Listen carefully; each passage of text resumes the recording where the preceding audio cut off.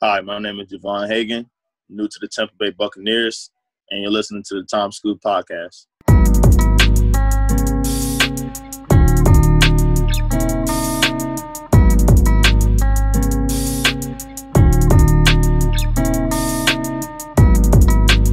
What is going on, everyone? It's your boy Q. We got another fantastic interview for you guys today. Today we are talking to one of the newest Tampa Bay Buccaneers, Javon Hagan, signed after the draft, an incredible athlete. Super excited to talk to him today and have him on the show and just, talk about this experience this weekend and everything about football. Super excited. Let's bring in Anthony. Anthony, how we doing, man? I'm great, and the draft was great. This weekend was great, and now all these guys like Javon get a case to make their name, and, it's so awesome to see Javon get signed, and I can't wait to see what he brings to the Buccaneers. Yeah, for sure, man. Javon is safety, newly signed to the Buccaneers. Some accomplishments about him. Excuse me. He amassed 102 tackles last season as a member of the Ohio Bobcats, totaled an impressive 318 total tackles, along with 9 forced fumbles and 6 interceptions, signed with the Buccaneers as an undrafted free agent on the 25th of April, tweeted hashtag Super Bowl vibes shortly after signing with the Tampa Bay Buccaneers. My guy, how are we doing today? I'm doing well, man. I'm doing fantastic. I woke up pumped, man. Happy to be a Buck for sure. Yeah, man, I bet. I mean, just also, with everything that's been going on with Tampa Bay lately, they get Tom Brady, they get Gronk, you're playing on an incredible team, incredible coaching staff. I bet you're just through the moon right now. I know I would be. Where can people follow you at on Twitter and Instagram? On Twitter, you can follow me at Von, VON_legacy. And on Instagram, you can also follow me at Von Legacy without the underscore. First and foremost, welcome to Tampa Bay. And what are you looking forward to most to making the Tampa Bay Buccaneers roster? What excites you about coming to Tampa?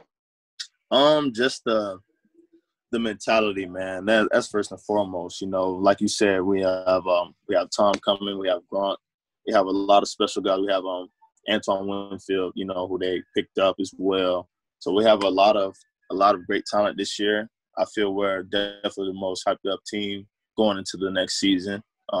Hopefully we have an opportunity to complete the season, going through the whole pandemic thing and all that. So as of right now, we're not sure when things are going to start up as far as reporting, but I'm just excited, man. One of my closest friends is a diehard Buccaneer fan. He almost broke his phone. He was going so crazy yesterday.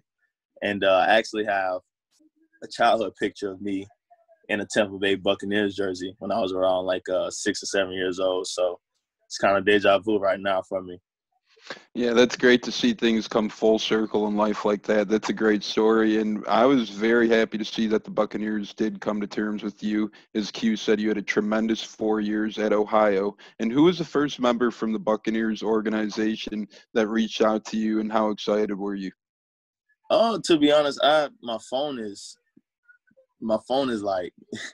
it was almost crashing yesterday because I had so many notifications. So I haven't really had a chance to check all of my messages yet, man. As a matter of fact, as soon as I get off of here, I have to check my messages and get back with everyone.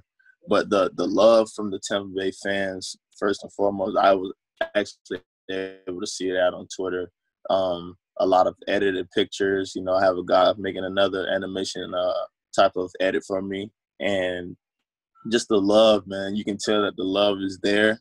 I had so many people inboxing me saying congratulations and things like that. So I can definitely say that the fan support is definitely there.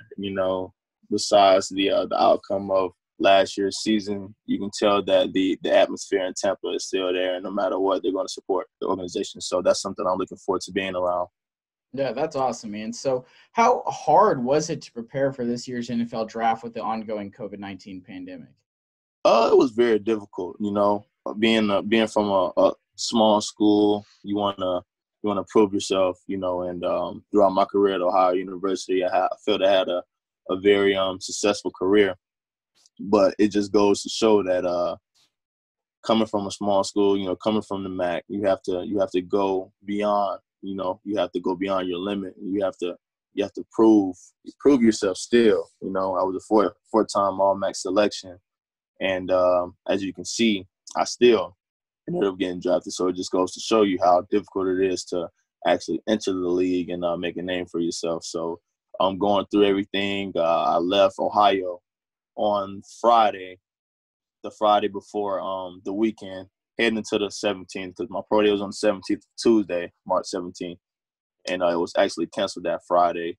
So I was trying to figure out ways to overcome it, you know, just figuring out ways to be versatile, you know, because life will throw you a lot of challenges. So you just have to figure out how to overcome them and think quick on your feet. So I was able to record a few videos from a few workouts. I actually planned on doing the mock pro day, but seeing a lot of guys making their virtual mock pro days and a lot of low numbers in a lot of categories. So it was a fear of not putting realistic numbers up. So that was kind of out of the picture. And I just kept working out, you know, kept eating right, and just kept making sure that I was prepared for whatever happened. Because I was just treating every day like they told me it was ready to go for pro days, just so I can be prepared. But like you said, this pandemic has definitely changed a lot of things for a lot of organizations and a lot of people, especially with jobs and such. So we just have to figure out how to overcome it. And I feel it'll be over soon. But as far as the process of getting over it, it was extremely difficult for sure. Yeah, that's awesome, man. So it says on the Bobcats website, you partly chose to go there for their atmosphere. What excited you most about moving from Ohio to the Bay Area? To be honest, just adjusting. You know, I do a great job adjusting, and I like adjusting to new things. Throughout my years at Ohio, they teach us to adjust. You know, being in the sports management program, which is highly ranked. So a lot of things that we've done just teaches us to be comfortable in every setting that we're in. So I'm looking forward to just adjusting and seeing what it has to offer. Yeah. So what was your favorite memory playing at Ohio?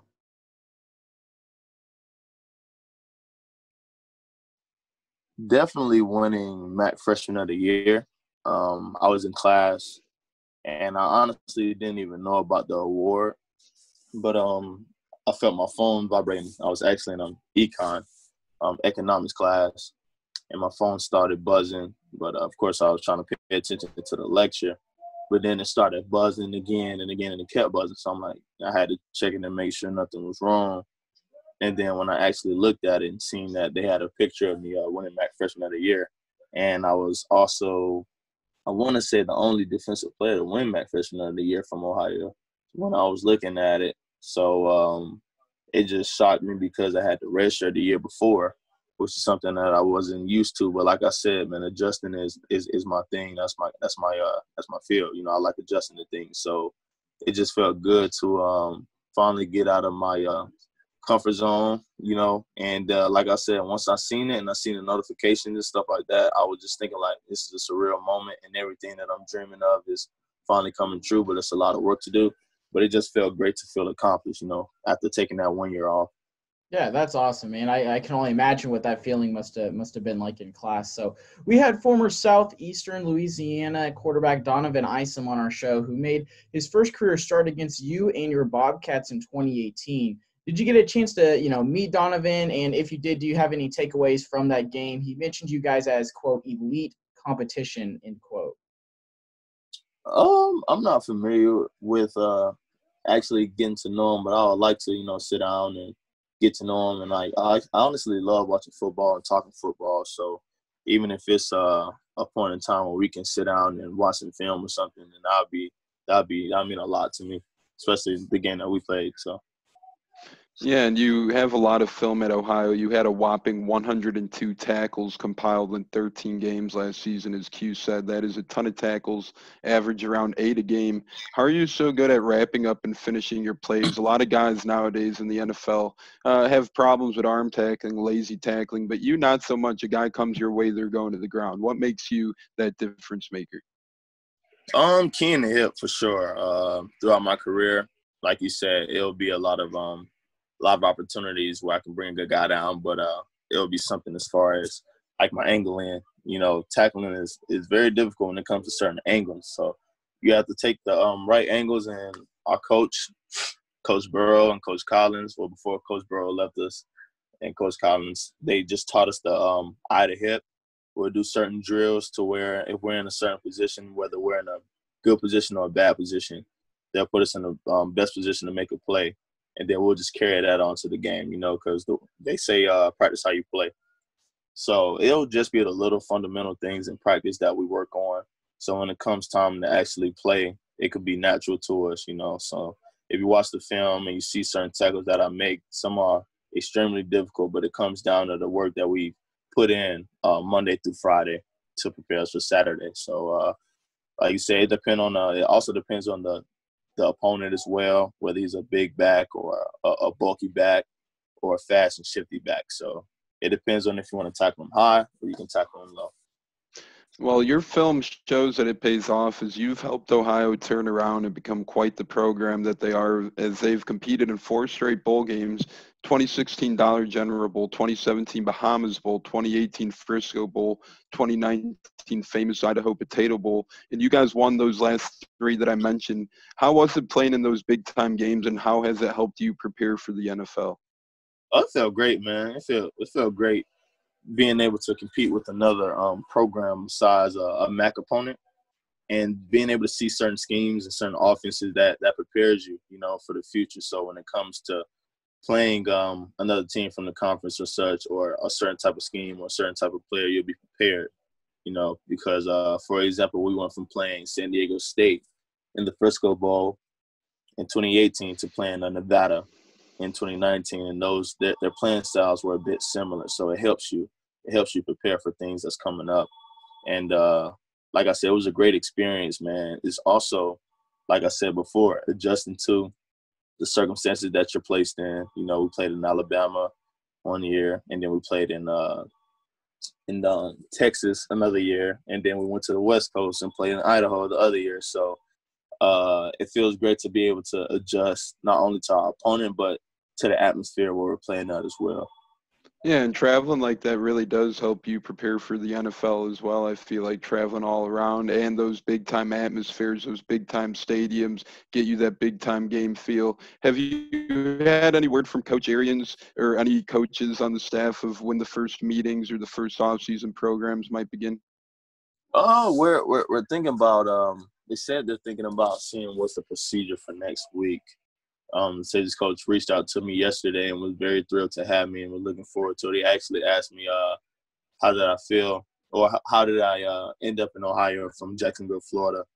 And I basically gave him the insight on the things that drew me close to the program and made me want to commit, you know, not only football, but the academic side as well, as far as the sports management program being so high.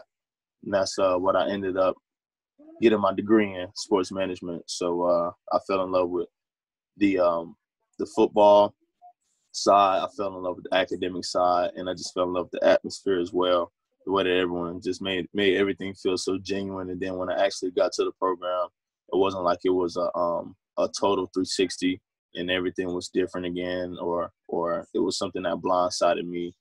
It was everything stayed really consistent. I can say the only thing that wasn't really expected was, of course, red shirting. But besides that, everything else was pretty much the same from my official visit, and that's what I loved about it. What do you look forward to most in the off-season programs with the Tampa Bay Buccaneers? I know times are a little weird right now. You can't get in the building like usual, but virtual, that's a great thing with technology. At least you guys still could keep in touch, communicate. What's one thing that you look forward to most in doing so? I'm looking forward to just getting to know the type of people that I'm be around, you know, because it's great to know that, and building relationships, you know, and just being focused. At the end of the day, we're focused on one goal, you know, and of course that's getting to the Super Bowl. And like I said, I feel we have the keys to make that happen. So I'm looking forward to getting everything organized and ready to go. And I'm ready to learn for sure. I'm a great learner, and I'm ready to just learn, man, because in football it's always something that you can get better at. So I'm ready to just start learning once we get in these meetings, and starting to dive into the playbook and understand the schemes and what we're going to be running. Yeah, that's awesome, man. So what were your plans for draft weekend, and when, I guess, kind of slash how did you find out you were going to be a Buccaneer? So my plans this weekend was just to relax at home with my family. My girlfriend's here. She flew in from Ohio as well because she attends the school as well. She's from Dayton, so she flew here with me to be with me around this weekend. And my mom's here, stepdad's here. So we didn't really plan a big party or anything like that. We just wanted to relax and stay calm during this time because we knew this draft would be tricky due to the fact that everything was canceled so early because of this pandemic. So my plans was to just, relax at home, eat a great meal. My mom prepared salmon, lobster, and mashed potatoes. It was a great meal. It was a pretty heavy meal. So I sat there and looked at the TV for about 6 or 7 hours, from 12 to 7. I was glued to the TV. So once the rounds were going on and on, to be honest, around like after the round 5, I want to say, that's when I wanted to that's when I was basically preferring. I was really, like, at this point I would rather go undrafted just due to the fact that the financial situation, once you're stuck in that contract, it's kind of hard to boost it. Can't really boost it like you want to. But the pros of going undrafted is you're not really under no thing where we can't really give you any more money, So because I have a lot of friends in the league who went undrafted, so they really taught me the procedures of how that goes. And after round 7, Tampa, they promised my agent, they said, if we're not going to be able to draft them, we're going to come immediately for him after the draft. And that's what they did. They came immediately for me. They kept their word. They didn't sign another safety in the free agency process. So that was pretty good to me. And I was actually thrilled about that, just the fact that they kept their word. So that's what made me feel even happier about being a Buccaneer, because, some guys, they say they're only going to sign so many people, and then you look up and they sign about 4 or 5 people in your position, But Tampa Bay didn't do that. They kept their word, and that already shows me what type of people that I'm dealing with. Yeah, that's awesome. I love it when teams actually keep their word about things. So that's really good to hear. So obviously, you and probably your agent were the first folk to know that you were going to be a Buccaneer. Who was the next person you told that you were going to be a Buccaneer? I called my mom in the room, and I told her, Tampa Bay offered immediately, and they're thrilled, they're pumped up, and they're hoping to land me. And we just talked about it, and we were smiling, we were happy that my dream was finally about to come true. And then my agent reached out to them, and basically I told him, he told me they offer something good, which I loved. And I told him, make me a buck at this point. I love the way they kept their word. They're offering some good things to me. Tampa's a nice place. It's only two and a half hours away from my stay, because we're in Jacksonville. So I believe it's about 2.5 hours from here. So it's not too far away from home. So I can take care of my mom, my stepdad here, and my family here in Jacksonville. So I was like, man, Tampa is the right place for me. And that's when, like I said, I texted my agent, told him I want to be a Buck, and the rest is history. It's great that you're in your backyard. You're very close to home. And what are you looking forward to most as an NFL player? Is it playing for Coach Arians? Is it playing at Raymond James Stadium? Is it the travel schedule? Is it the big lights? What excites you the most? What excites me the most is actually playing in the stadium.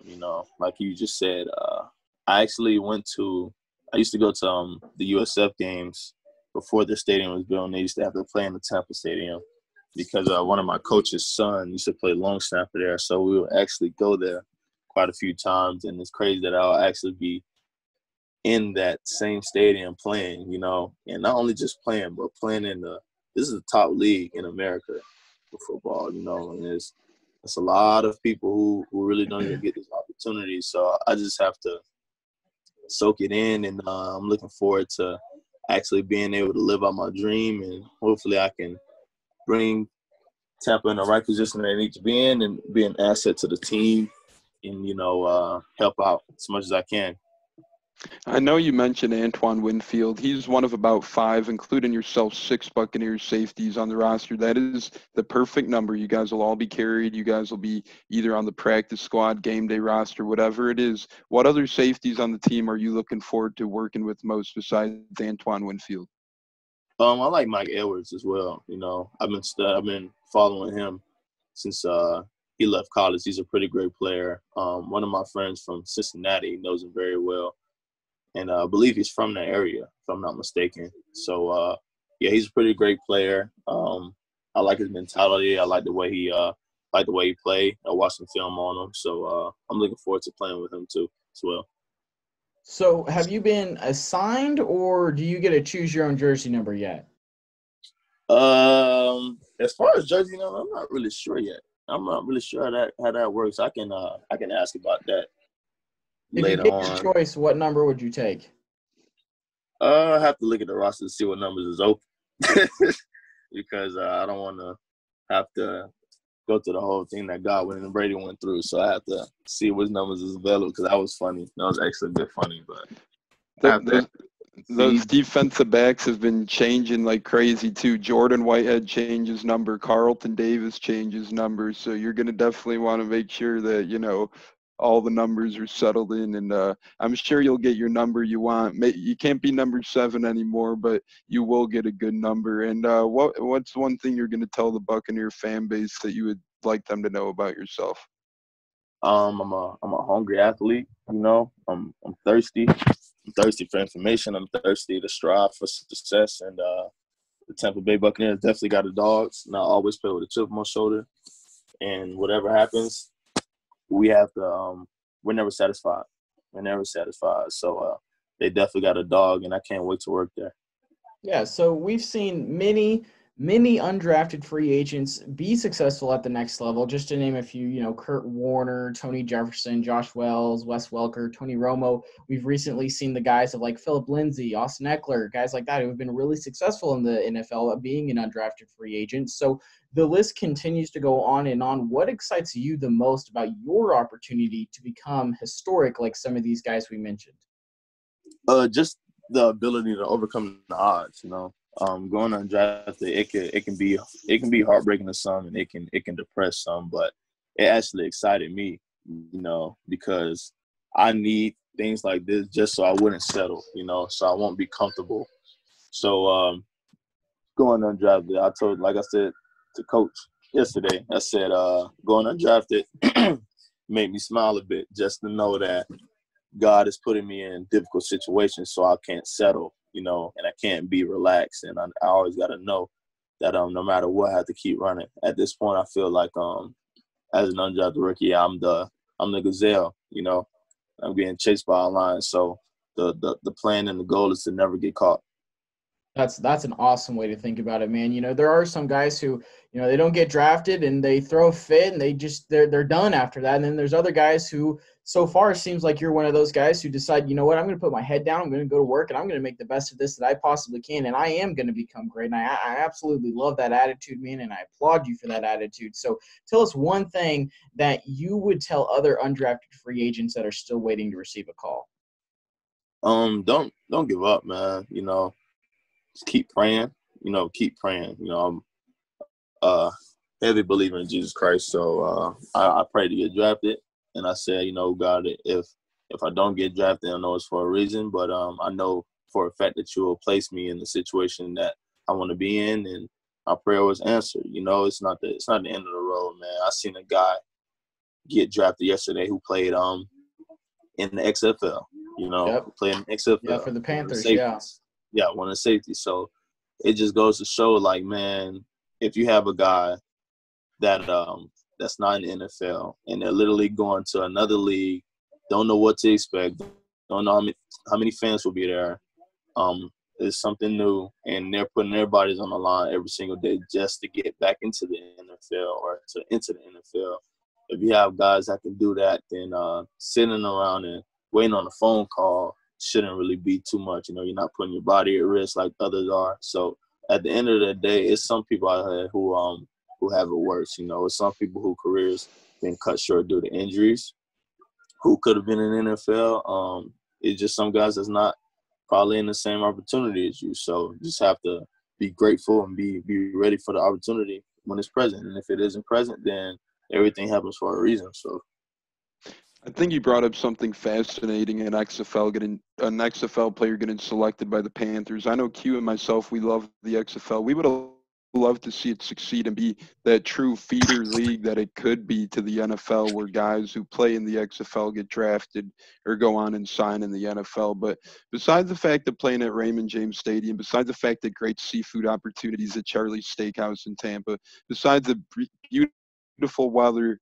monthly, daily, yearly, what's the most exciting feeling of playing with Tom Brady, Rob Gronkowski, Mike Evans, Levante David, Vita Vea? I mean, man, these guys are polarizing figures in the National Football League. It's just exciting to know that I grew up watching these guys play, and now I'm actually about to be in the same locker room with these guys, you know, and playing in the same stadium with these guys. That's what's that's exciting, you know. That's exciting because Tom Brady is one of the best. You know, we all know that. He's the GOAT for sure. So it's just crazy knowing that I finally get that opportunity to play aside of him, you know, growing up and watching him play as a kid to actually being his teammate. So I'm looking forward to that, and I feel he's going to do the right amount of things to make sure that the organization is moving in the right direction. So it's exciting to know that the people that you look up to can be your teammates one day. And we are a big-time fantasy podcast, and the Buccaneers have the places and pieces to be a good fantasy defense. You could help them be a good fantasy defense. What excites you most about people drafting the Buccaneers defense and knowing you can make a difference? Hey, I got a forced fumble. Hey, I got an interception. That's cool that you could generate fans through fantasy football. For sure, man. Yeah. Fantasy football is a big thing. You know, I try to get into it more and more. It's a bit confusing to me, so I got to sit down and actually understand. I need to have someone explain it to me. Hopefully, you guys can explain it to me because Hey, just tap into the podcast, man, and I guarantee I will make you a very good fantasy player for sure. Oh yeah, for sure. Because man, I be hearing. I mean, it'd be people hosting fantasy parties. I'm like, bro, I don't know what is going on, though. I mean, it was this one guy. He had like nachos, pizza, like had football playing, like it's fantasy football time. I actually seen it on Twitter, and I'm like, I have no clue. Then it would just be guys coming in class like super mad, going off about like their fantasy team and how certain players just didn't do what they're supposed to do. I'm like, bro, this is crazy. I don't know if I even want to get involved because it seems dangerous, bro. Like, I mean, they used to come in mad, like hot. I'm like, man, I don't know if I should get into it. But I actually heard that it's something big, though. I heard it is big, so I need to hop on board with that. Yeah, man, it's absolutely massive. I know in our big time money league, we all go to the same spot. We all got our laptops. You know, the drinks are going, the food is going. There's music. It's a party. You know, so definitely I recommend get into it, man. Listen to the podcast. You know, you can check us out on the web also at timeskewed.com, man. We've got a bunch of different articles, and I promise you, man, if you stick with us, we'll get you good at fantasy football, and we'll make sure we get you some winnings coming your way. My last question for you, and let's say, you know, you're on the practice field, right? Tom Brady throws a pass your way and you intercept him. Are you going to talk any smack to Brady after that? Or I guess what's going to go through your head if you're able to pick Tom Brady off in practice? I feel in my head, I'll say to myself, like, man, I really just picked up Tom Brady. But as far as just on the respect side and just looking up to him and the things that he's accomplished, I wouldn't, you know, get beside myself and start jaw jacking at him because, you know, I still gotta remain humble as a rookie. You know, I still have some things that I need to accomplish, you know, and a lot of things to add to my resume. So as of right now, my resume is empty, and I'm just working on adding to that. So, you know, hopefully I'll be able to get the opportunity, and then if I intercept the one time, I'll got to intercept them again. Just keep intercepting them, and then later on, I have to work on intercepting other teams in real games to get him the ball back. So. That's awesome, man. That's a fantastic answer. Man, we really highly appreciate your time. You know, we know you're a busy guy. You know, you got a lot of people coming to you. So, Javon, man, we really appreciate your time. Thank you so much for coming on, man. And, hey, we look forward to you, man, seeing you out there on Sundays on the field with the Buccaneers, man. So thankful, so happy for you, man. Thank you for your time. Yes, sir. Thank you so much, man. Yeah, thanks, Javon. We'll talk soon, man. Can't wait to watch you this fall.